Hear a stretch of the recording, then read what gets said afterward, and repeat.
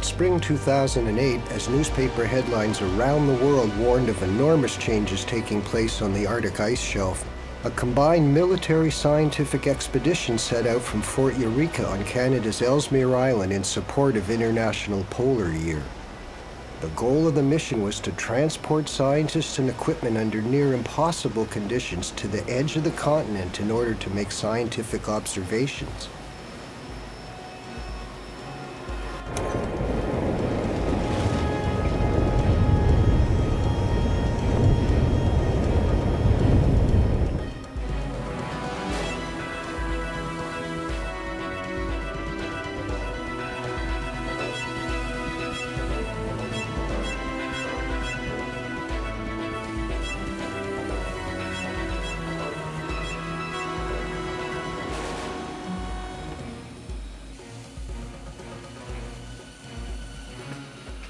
The distance is so vast and the climate so severe that few humans have ever set foot there. Our small film crew traveled with the Canadian Rangers to document the changes taking place at the top of the globe. The amazing discoveries made on that expedition stunned the world.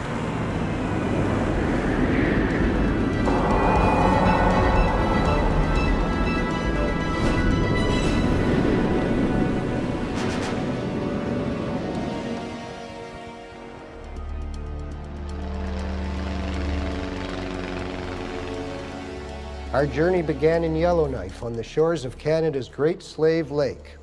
Satellite photos had shown large changes in the Arctic ice shelves, and we were on our way to the top of the world to document the effects of climate change firsthand. As a filmmaker specializing in environmental issues, I have a special interest in this mission. As we flew north over the endless miles of Arctic wilderness, the stark beauty of the place and the incredible distances were almost overwhelming.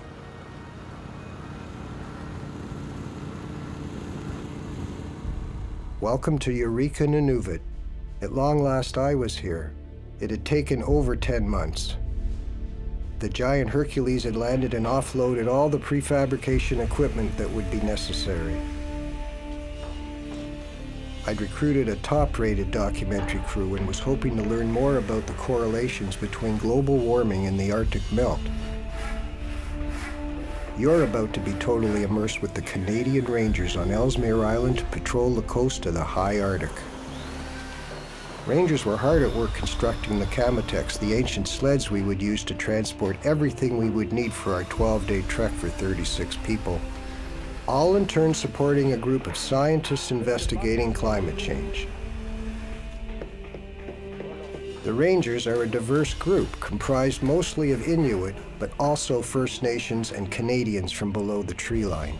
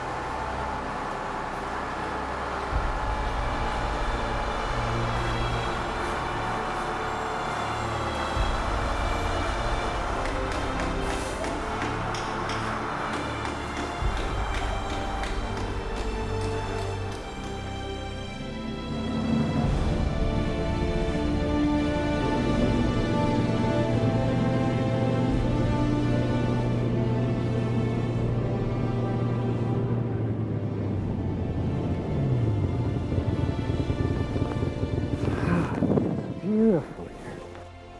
This is 7 hours north of Yellowknife by turboprop on Ellesmere Island. It's right here on the map. You can see that the magnetic North Pole is even south of us, so it's pretty far, and it's a balmy minus 25 right now. Just ask these earlobes, they'll tell you.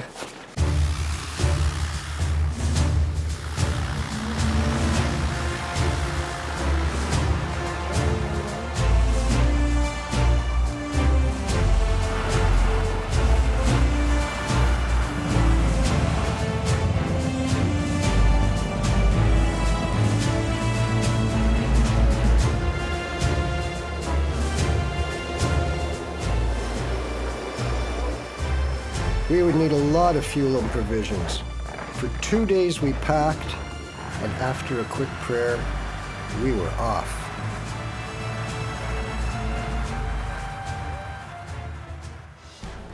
My name is Whitney Lockenbauer. I am Assistant Professor of History and Chair of History at St. Jerome's University and a Canadian International Council Fellow this year looking at Arctic sovereignty and security issues.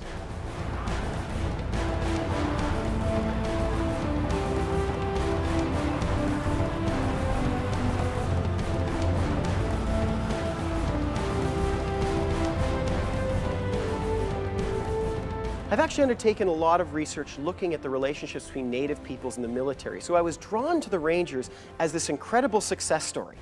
We might think of the Inuit and other northern peoples as the sort of new-do line at this point in time.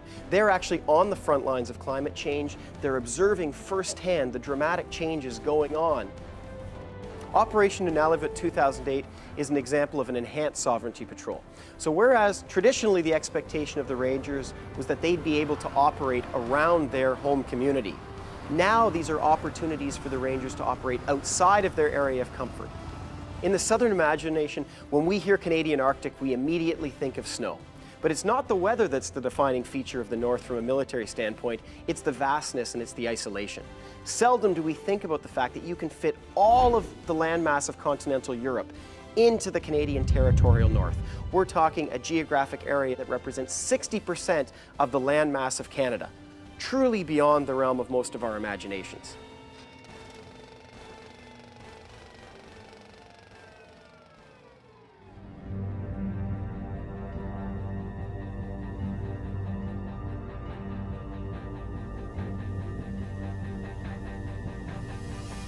Nothing describes the scale of this place. The tranquility, the silence.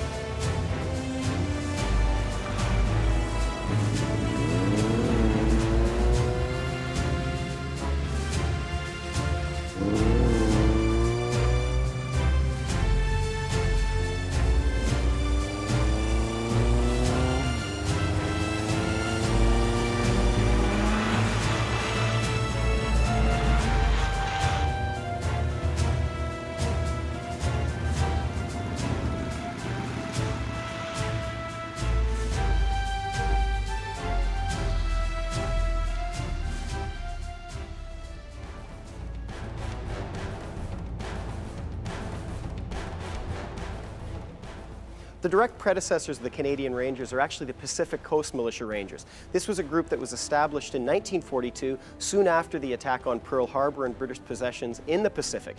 British Columbians were terrified. All of a sudden, this coast distance isolation, which had allowed them to feel a sense of security, now all of a sudden suggested vulnerability. There wasn't a Canadian military presence of sufficient size along the coast, so people in communities decided to get together and request that they be able to take some sort of local action. Hence, this group, the Rangers, was created to act as potential guerrillas if needed. If somebody came and invaded, they'd be able to repel an invasion just long enough for other forces to come on side.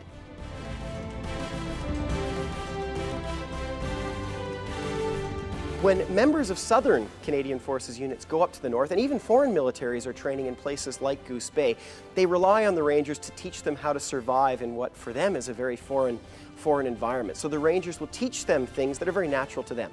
Hunting and fishing techniques, how to survive on the land, whether it's building a snow house, whether it's building a lean-to until somebody can come and help them. Some things really do stand the test of time. Another example would be the Canadian Rangers rifle. The Lee Enfield Mark IV is a bolt-action rifle. Most of them were actually smelted during the Second World War, but it's proven to be a very hardy rifle, very reliable, withstanding the rigors of the Arctic environment for decades. And certainly the Rangers have taken countless seals, sea mammals with that rifle over the years. It's seen a lot of action, but some things do stand the test of time. In the 1920s, explorer Wilhelm Stephenson would talk about the friendly Arctic, that the Arctic wasn't the scary place that had been portrayed by some people, that if one learned to adapt and behave like the people who lived in the region, particularly the Inuit, one could get along quite fine. Now, predecessors like Sir John Franklin, who didn't follow this sort of advice, paid for their folly. They paid with their lives.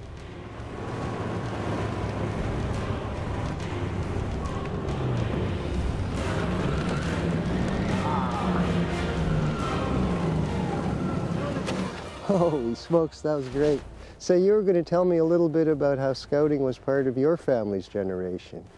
Well, ever since I was a little boy, my father started teaching me all the traditional skills like how to be a hunter, look for dangerous spots, thin ice, all that stuff. So I was mostly using my eyes where to go. Like I just try and take a good route so nobody will get hurt.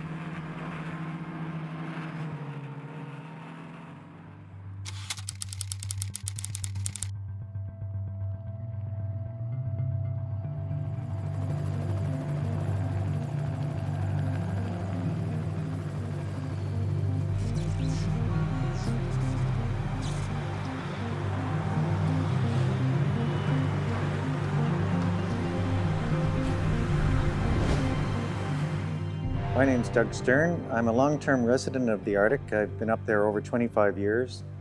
I've been a ranger for 20 years, and I've been working up on northern Ellesmere Island at Kootenai National Park for the last 8 summers as well.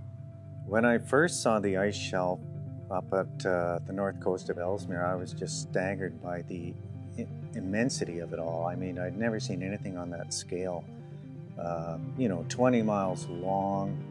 When you think that it's 40 meters thick and floating on the Arctic Ocean, you're just thinking, my goodness, what an amazing ice feature this is, and what a stable one it is.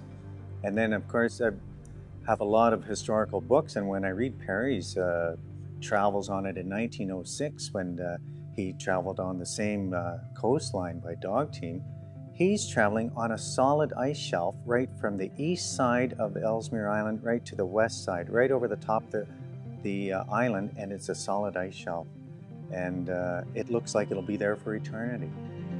I remember that one day, it was like April 1st or 2nd, and Adam Ukukdungnuak, a fellow ranger from Joe Haven, and myself went out to snowmobile to one of these research sites on the ice shelf, and we come across this huge crack, and it's incredibly big. We stop, of course, get the cameras out, take pictures, and when you see Adam standing on the edge of the crack, he looks like a tiny little stick. I mean, these cracks are just massive in size. And the most interesting thing was to go back in August, and I work for Parks Canada, so we were up there doing a survey, flying in helicopter, and we're flying over the ice shelf, and what Adam and I had skidooed on is no longer there. It's broken off, floated into the Arctic Ocean.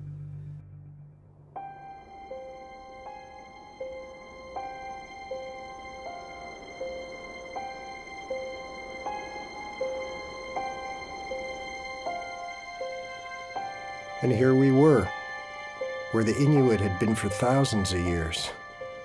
Only now change had come to the land. I've noticed from listening to elders in my community and other communities in the Arctic that they seem to be quite worried about what's going to happen in the near future, because listening to them, their stories of the amount of storms in the past, the sea ice conditions are really different than when they were kids.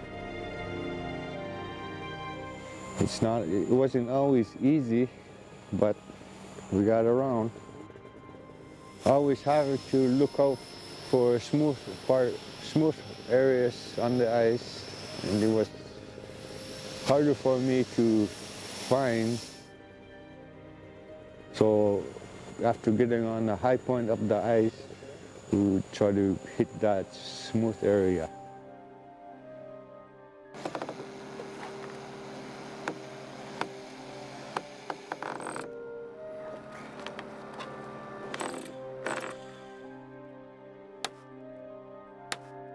It was a great experience for me to have to lead a good bunch of guys up here.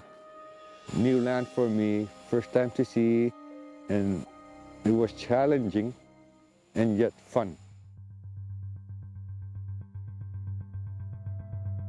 It's a vast, incredibly humbling part of the world that these guys go to the land to be in. There's another day here, possibly. So we'll see what comes of it. I hope that film can do justice to the people of the land that we'll be getting much more intimate with as the days come, and the way they relate to the land and what they think of as far as changes on the land due to various things. Took a long time to get here, and I hope you like what you see. Let me in on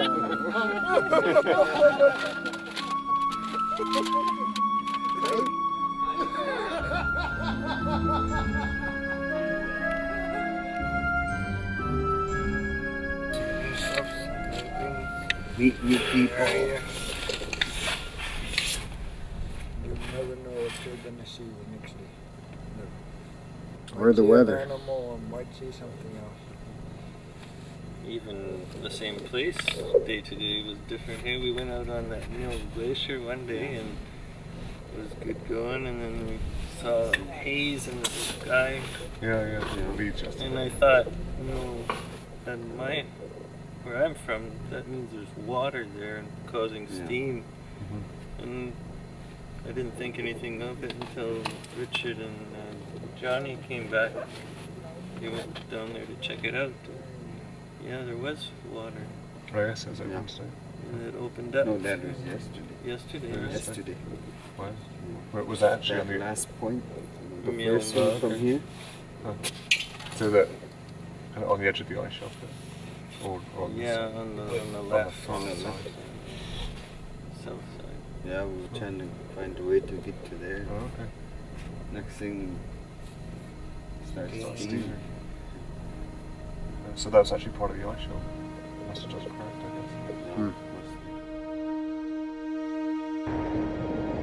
guess. In the last few years, there's been some pretty big indications that there's big changes going on, and in preparation for our snowmobile exercise from Alert to Eureka across the top of Ellesmere, we did an air recce by Twin Otter in March, and scientist Derek Mueller from Trent University had noticed on RadarSat-1 a new crack that was very distinctive on the satellite imagery. So we thought we'd see one crack. Well, we fly over and we see, well, there's a crack, there's a crack, there's a crack. There's cracks all over. And they weren't just little cracks a few meters wide. These things are up to like 30, 40 meters wide, and they look like canals. Yeah, well, I had the opportunity to fly over the cracks during our recce in a plane, and these cracks stretch off into the distance. They are really long, kilometers long, and up to 40 meters wide. So that's substantial width. Some of them, you know, if you fell in, you would fall for quite a long time. You'd get hurt, actually. So the rangers had to be careful when they were driving around on their snowmobiles. We found that clusters of poles that were put in there to measure the ablation, or how much the ice shelves melt every year, have moved 73 meters to the north in one case, 53 in another, and 34 in a different direction. So it really shows that the ice shelf is totally unstable, it's broken up, and it's probably going to be history in the near future. So when we look at these ice shelves, it's clear that we're seeing big new changes. On Operation Nunavut in 2008, we saw big new cracks across the Wartant ice shelf. Well, if you look at ice shelves in other places in Antarctica, for example, it's not that unusual to see cracks along ice shelves and to see icebergs breaking off the front. That's what we would normally expect. The big difference to these events is that they're really one-way processes. We see ice falling off the front, new ice islands being produced, but in the Arctic we're not seeing new ice that's replacing that ice that's falling off. In a system that's balanced, you'd expect new ice coming from behind to balance that ice that's breaking off the front. But we're not seeing that. It's really a one-way process. The ice breaks away, and once it's gone, it's really gone forever.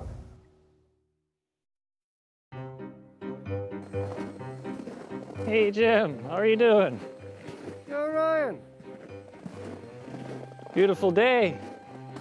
That's why I'm here, thanks. Hey, I got a story for you, Jim.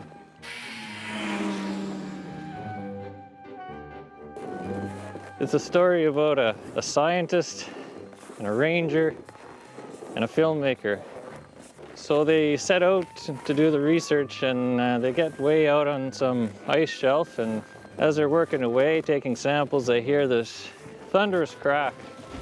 And they thought that was kind of strange, but they go about their work. But by the end of the day, they come back and find they can't reach their camp because a great big wide crack is split through the ice shelf.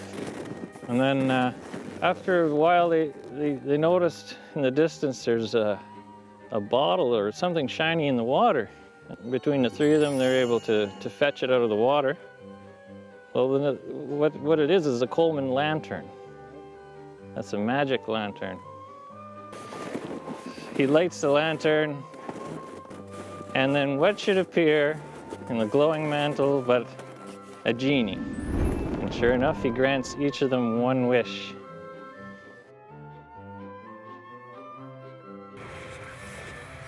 As tough as these guys were and as cold as it was, there was still room for creativity.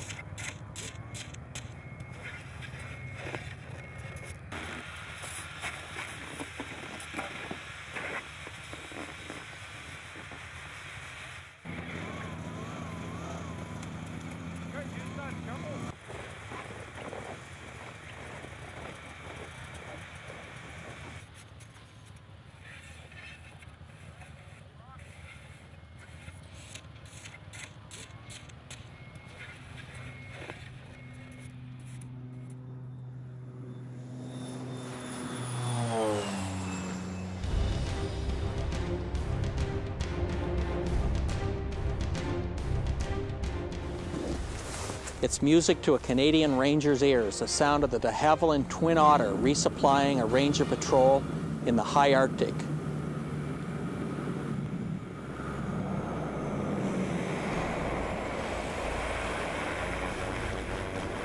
My name's Joe Spears. I'm a maritime lawyer, and I'm also the principal of the Horseshoe Bay Marine Group. The Twin Otters, operated by 440 Squadron of the Canadian Air Force, come from a long line of aircraft that have been used in over 80 countries, and they're the workhorses of the North.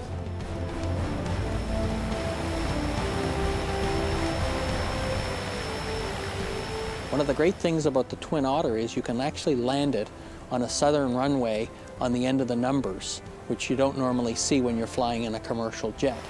These aircraft have been in operation since the early 1960s, and you can put them on skis, tundra tires, or floats. In addition, these can fly nice and low and slow, and it helps the rangers if they need to recce a patrol, like the last one on Ellesmere Island, which led to this scientific research. The patrol, or the recce flight, found all the cracks in the ice that led to this research. When you combine the pilots that are highly trained, you can use the Twin Otter for a variety of purposes, as we've seen. You can load skidoos, people, fuel, cameras, scientific equipment, medical supplies, you name it.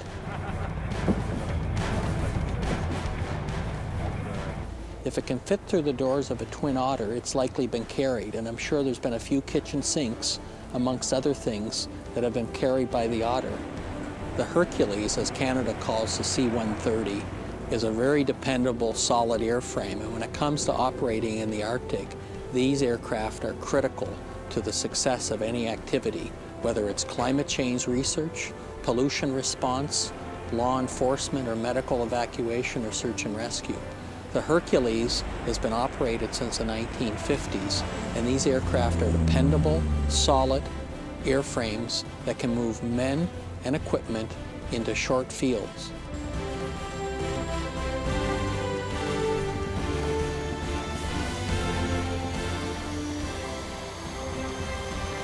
The traditional Inuit didn't venture that far from their communities, but as we get into new areas and new activities and scientific research, they're venturing further and further afield, and they need this air support to make these operations a success.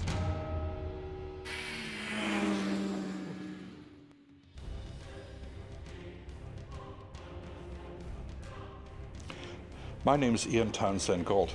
I'm a law professor at the University of British Columbia in Vancouver, and I've been working on ocean issues, law of the sea, since I was an undergraduate student back in the 1970s. My arrival in Canada in 1980 coincided with yet another big push in the search for oil and gas in Canada's offshore, and that affected the Arctic as much as anywhere else. I also have done quite a lot of work off the East Coast, but now, of course, the Arctic is back with us, thanks to the revival of claims to extended jurisdiction for oil and gas purposes in the wake of the environmental problems which are now obvious to us all, leading to a melting of the polar ice cap.